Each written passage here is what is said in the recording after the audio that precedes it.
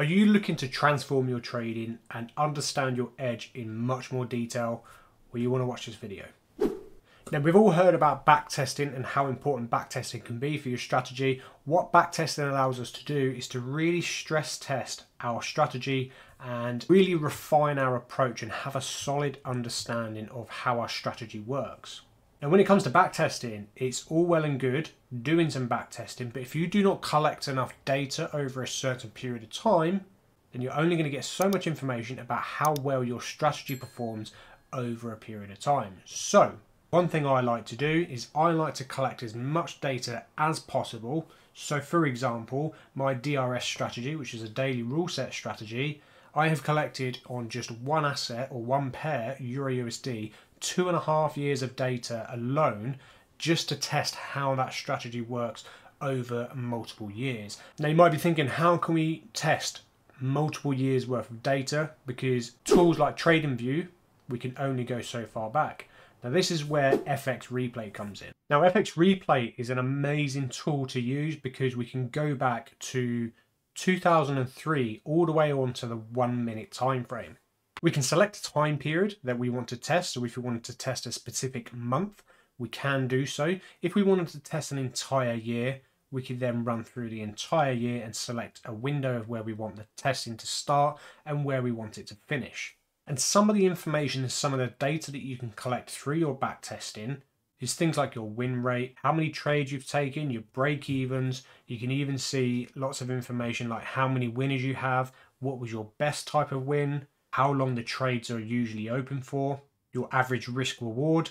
We can also look at things like the performance throughout the day and which times of day works best for you. So you could then start to narrow down and really focus on a specific area of a trading day for your strategy. Now, the screen I'm sharing with you now is a year's worth of backtesting data that I've collected for my strategy. You're more than welcome to pause the video and have a thorough look at the statistics, but this is just more of an example to show you the type of information that you can collect to really truly understand your trading strategy. Now, on this analytics dashboard, if we then scroll down, we can see the performance per day. So you may be able to narrow down which particular day best suits your strategy. So for example, with my strategy, Tuesday is my most profitable day. Now, we can also see a breakdown of each month of your compounded gains.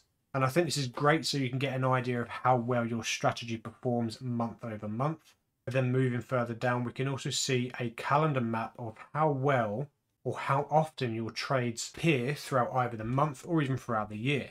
Now, for me, this is probably my favorite view. The reason this is my favorite view is because it shows me very plainly and clearly that there will be times where there'll be no trades available whatsoever. So let's take this here, for example. There's a nice big gap where there was no trades that fit my plan or fit my trading rules in June of this year. In June of 2023, when I tested this, there was just absolutely nothing that fitted my plan, and there was no need for me to try and force a trade. So what this does for my live trading is when I have a period of time where I do not find a trade setup that is suitable, and I may still go a week without any type of trade setup, or maybe 2 weeks where something just does not fit my plan, I know that by looking at this type of graph that eventually the following week there may be a setup that arises. So let's take this for example. There was 2 days here, there was a trade here, there was a trade on this day.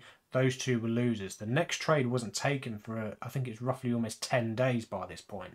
And then the very next trade was a winner, a couple of losses, a winner, a loss, and then everything balances out over a period of time. So this is going to give you a better overview of how your strategy is performing, how frequently you should reasonably expect to take a trade, because we don't need to take a trade every single day.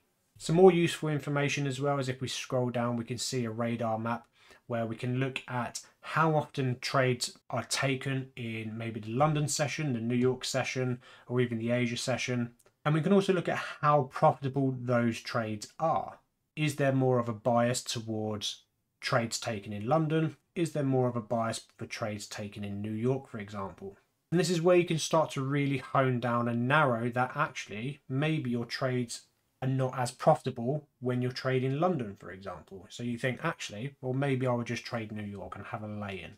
Now, when it comes to backtesting is not the holy grail. It's not going to fix all your problems with trading, but it's a great place to really stress test and fully understand the ins and outs of your strategy. So many people will look at a small set of confluences, open up TradingView, and maybe look at the last couple of weeks or couple of months of how those confluences would have played out, not realizing they are maybe just looking at a one-off period and then looking at the rest of the year when they start trading live, wondering why their strategy doesn't work, because they've not fully stress tested and fully understood how well those confluences really play out. Now, one drawback when it comes to back testing is we cannot test our psychology. And this is the great thing about having our analytics page, where we can really dive into the data that has been collected, really truly understand what is working well for us, what months work well for us, which days work well for us, and also the trading sessions as well. Now, if you are a serious trader looking to really make success within the markets, then you will be backtesting. You will make sure that you fully understand your strategy. Now, backtesting is not where everything ends, because once you've finished backtesting, maybe you've collected a year of data, maybe you've collected 2 years, maybe you've collected a decade. What you then want to do is transfer to the live markets, but not trade the live markets, and paper trade. See how your edge plays out as you are seeing those candles tick over in real time.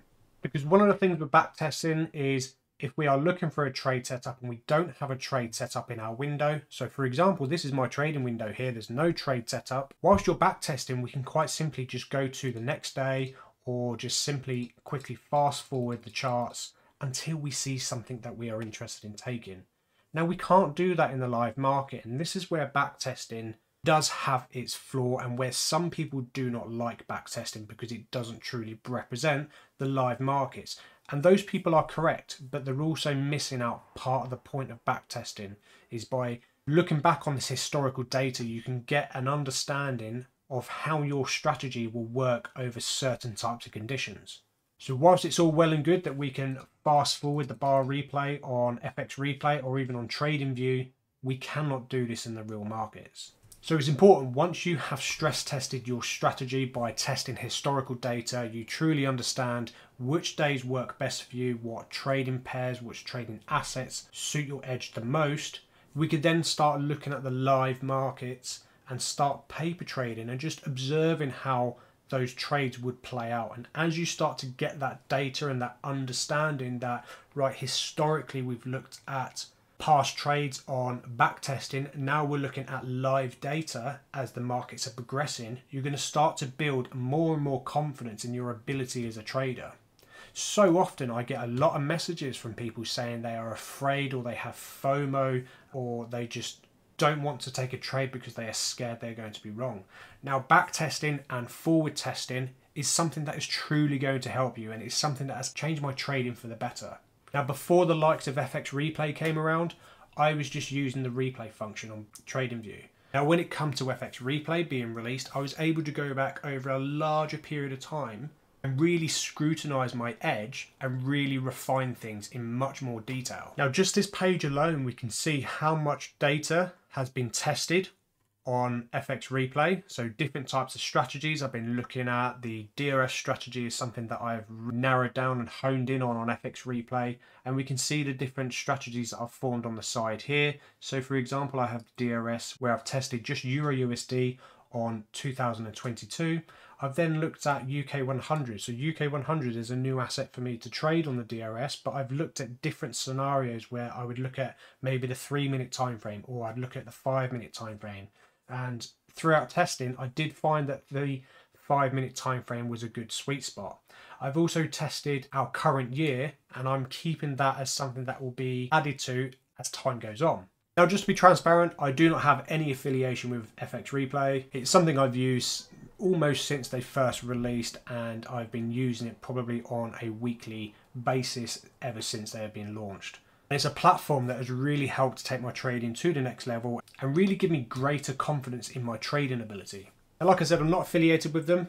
but they were kind enough to provide me with a discount code for my audience to use if they want to take their trading to the next level. So feel free to use this code just here, and that should hopefully save you a few quid when it comes to checkout. So if I was going to leave you with some advice, I would strongly advise you to take backtesting seriously. Gather as much data as you can, journal every trade that you backtest, and then you will start to notice patterns of what's working well, what is not working well for you. Scrutinize the analytics data provided on FX Replay, and when you are comfortable with the edge that you have either built or that you have tested, look at the live market, start paper trading, and start looking at how things are progressing as the markets develop. And from there, you can then start looking at transitioning to trading your edge live. Now, trust me, it sounds like a long-winded process, but this is a much shorter process than it is from hopping from one strategy to another and wasting all that time and spending years trying to find something that is going to work because someone else has done the testing for you and you're just trying to copy along. Now, this is from personal experience.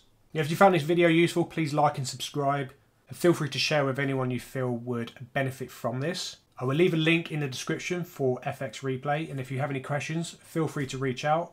But until then, I'll see you in the next video.